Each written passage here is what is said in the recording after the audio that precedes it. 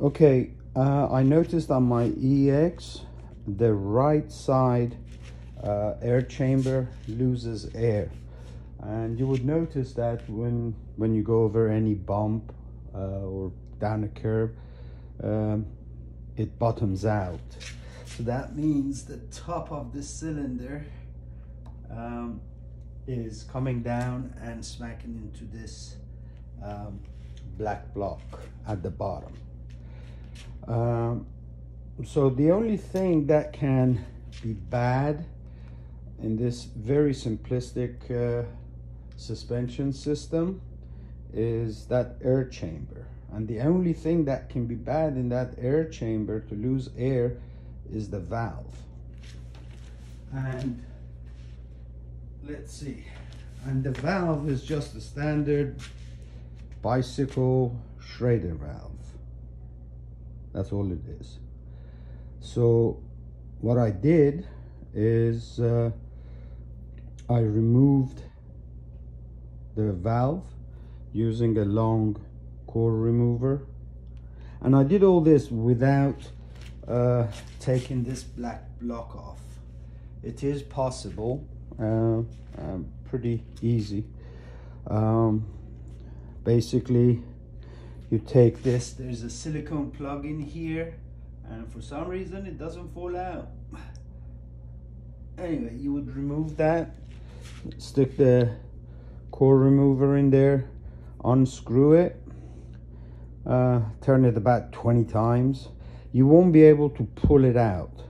Once you have loosened it, stand up the wheel and bounce it up and down a couple of times, and the valve will fall out.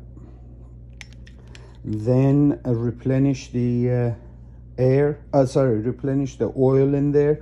I would put about 10 drops of oil in there. They come with a little bottle of oil from Gotway, but or Begode. But if you do run out, I would think mineral oil should be fine. So you replenish the oil, put the new valve in, and what I did with the valve, I put a very thin film of grease on this end here, very thin, and then I put it in, tightened it, and then I've got a little spray bottle of dish soap. It's very foamy. I sprayed it into the valve area and then looked to see if there is any air bubbles, which would mean you're losing air. I didn't see any, and I put my plug back in and rode it up and down a curb a few times, good few times, and it is holding air so far. While we're at it, if this guy has lost all the air and it has gone totally inside the air chamber, it is pretty easy to remove it. Let me see. Okay. This is a new air chamber. If this part, if this part has gone all the way inside the black part, it's difficult to grab it and pull it out with your fingers. So all you need to do is, if it has gone totally inside of it, use the part that they send you to fill up air with. You can screw this in, and then using a pair of pliers, you can grab it from this indentation here and just pull the whole thing out. So that's an easy trick for that. And you can do all this without having to remove this black block. But if you need to remove that black block for, if you want to replace the air chamber, let's see, you need a pair of snap ring or C-clip remover tool. Basically, it goes inside the two small holes on either side of the C-clip, and then you pry it open, and then you remove it.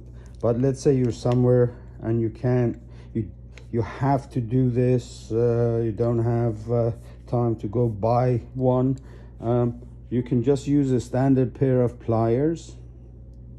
Obviously the end is going to be too thick to go inside the two small holes, so what I did, because I don't have my snap ring here with me, the tool, I got my file and filed the edges so that it is small enough tip to go inside the holes, and then I just opened it and removed it.